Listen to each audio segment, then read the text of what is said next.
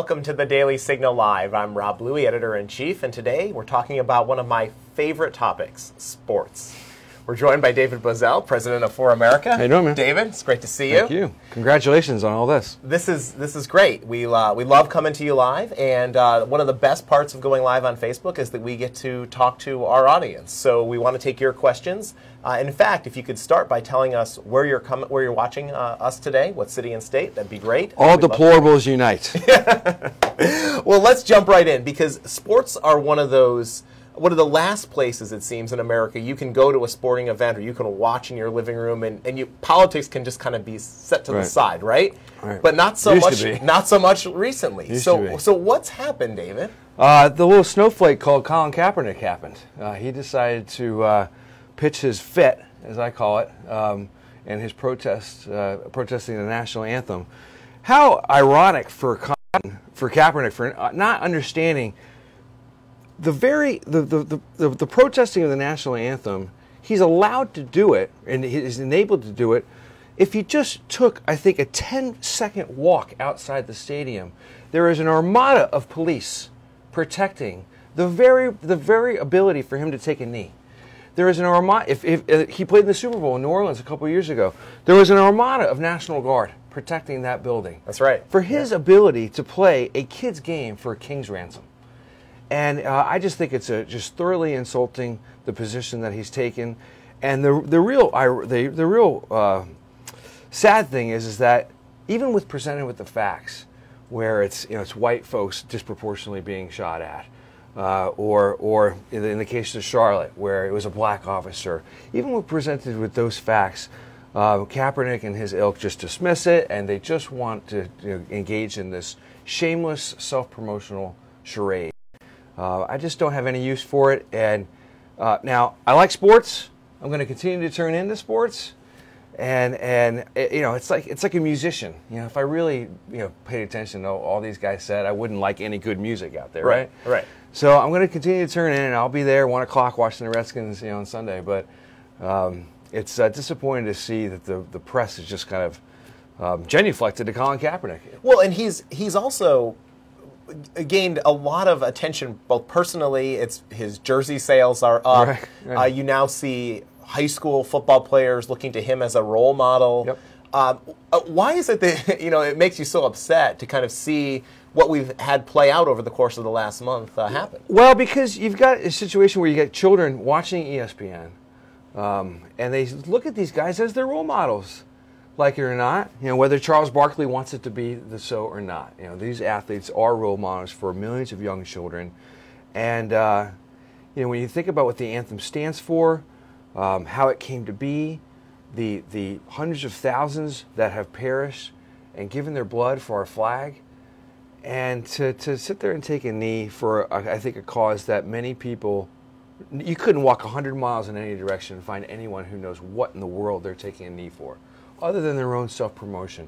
He's a backup quarterback that got benched because he wasn't good enough to play, and this is his way of trying to get back into the mainstream. Yeah, well, it's been amazing to see how it's played out, and certainly the coverage that has ensued. You have media, sports media, national media, cover of Time magazine last week, and it's certainly all over the place. But it doesn't stop with Colin Kaepernick. We've had another situation in North Carolina where you've had both the ACC, the NCAA, the NBA pulling out of the state over the debate over transgender bathrooms, a debate that was started, we should point out, by a liberal in Charlotte, the city that later was engulfed in flames and riots.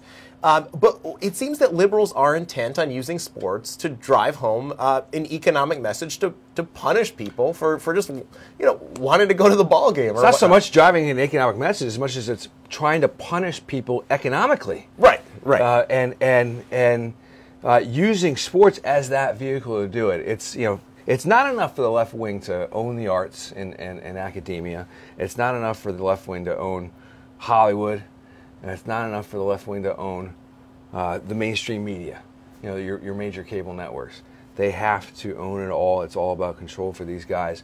So I hope that your major sports networks on television start to push back against that and recognize that these guys, maybe the athletes are just naive that they're just not really sure what it is that they're protesting, and they think they mean well.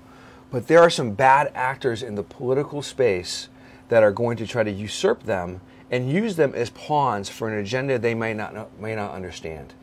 And the North Carolina situation is a perfect example of that, where the NBA has just held it over the state's head.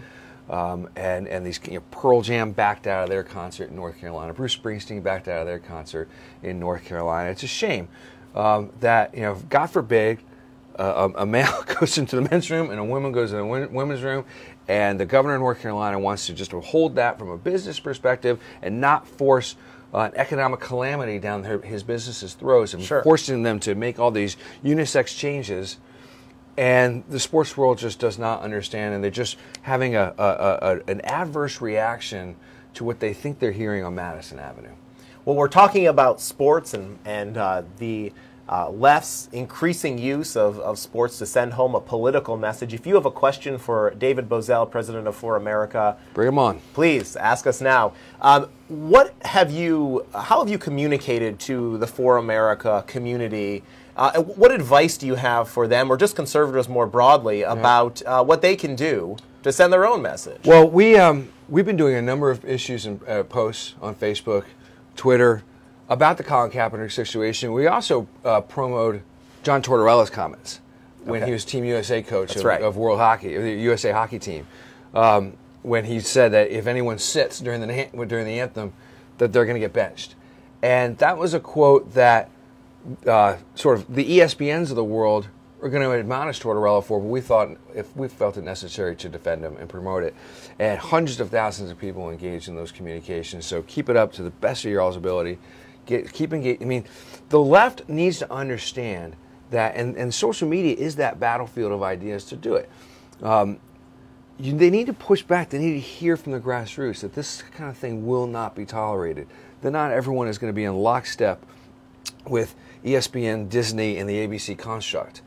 That it's social media is your opportunity to voice that opinion. Don't be shy. I mean, it is a microcosm of society at large. They don't want to hear you. They want to pretend that you don't exist.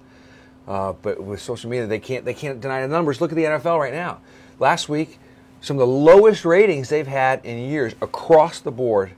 Ratings a disaster. Now Monday was a little bit of an anomaly because of the debate also on Monday night. But all the Sunday ratings and the Thursday night ratings the week prior were all down across the board. This could be a reflection of the Kaepernick situation, and we'll see. If that holds the next couple of weeks. Yeah, people are looking for other alternatives of entertainment if they're not going to get what they feel should be a reflection of patriotism and a show of support for the United States. And looking at what some of our viewers are saying, despite the fact that they are football fans, many of them are commenting right now that they're boycotting the NFL. I mean, is a boycott an approach you'd advise? Well, I don't. Individual boycotts, great, go for it. Yeah. I'm not as a strategic maneuver. I'm not a huge fan of boycotts because they can break easily. It's very hard to sustain. And the company that you're boycotting could easily say, well, I've got all these people buying Kaepernick's jersey, so you can boycott all you want, but I've got new fans over here. So it's a tough sell in the press. But like Ted Cruz said in Cleveland, you got to vote your conscience. Same thing in the sports world. You got to vote with your entertainment dollar where you're going to spend, and do it with your conscience. And if you don't want to do it, turn it to the NFL. Turn your money over to the NFL. I don't blame you, because now it's become a political event. Who's kneeling? Who's got their hand over their heart? In addition to some, I think it's tough going to an NFL game now, Rob. I can't bring my kid there. I mean, there's a fight every other section. There's a fist fight every other section in these stadiums. So it is. I think the NFL has an image problem on game day. On the field and off, that it needs to adjust. Well, David, probably the last time you and I talked, or maybe even saw each other, was, I think, back in May, and it was in California, and we were chatting with Facebook CEO Mark Zuckerberg. That was fun. Social media can play a huge role in terms of how these big conglomerates like the NFL or other sports leagues respond, because they closely monitor what the audience is saying. They're very sensitive. So talk to us a little bit about what you do at ForAmerica and how you think social media can play a role. Well, everyone knows my father, Brent Bozell. Red hair, red beard. I didn't get either of those things. But he and I started ForAmerica with the help of some close professional colleagues in 2010, right after the congressional midterms. Looking across the landscape, thinking, man, there was just not a real robust conservative presence on these platforms. Yeah. And man, we thought we set out with this idea, like, could we create an audience? Was there an audience to be created, to be recruited? And even Facebook, in our early days, would say, I don't know. I mean, I think we have a couple 100,000 conservatives on Facebook, maybe a million, maybe. Now those numbers are 60, 64, 66 million self-identified conservatives on Facebook. They're being found all over the place. Why? Because people are getting more and more confident in self-identifying their conservatism. And Facebook, obviously the biggest dog on that block. They're not going away, despite what all the young kids might want to think. They're going to chew up a lot of competition in its path. Because of what we're doing today. I mean, the multimedia potential on Facebook is extraordinary. So we're simply using, at ForAmerica, using Facebook, Twitter, and these platforms to make conservatism go viral.